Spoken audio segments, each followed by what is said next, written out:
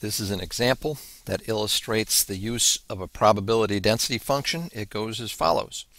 Let the continuous random variable x be uniformly distributed between 0 and 1. Find the probability density function, f of x, the probability that x lies between 1/5 and 1/2, and the probability that x equals 2/3. Now it turns out there is one and only one probability density function f of x that satisfies the following four criteria. First of all, it has to be defined on a support script A, which is x values between 0 and 1. And you can see that I decided not to include 0 and 1. That won't matter in this case because it's a continuous random variable. The second thing is this function f of x has to be constant with respect to x. For you to have uniformity, it can't be a function of x, rather it's got to be a constant. Third, this function has to integrate to 1. That satisfies the first existence condition. And it also has to be non-negative over all real x in order to satisfy the second existence condition.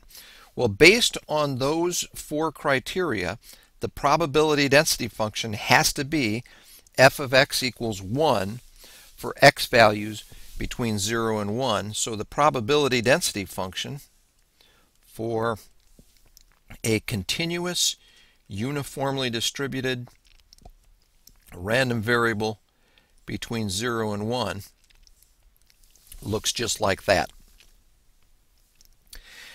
Now, if you integrate this PDF, which is 1, if you integrate that between 1/5 and 1/2, you will get the probability of falling between 1/5 and 1/2. The integral of 1 is just x.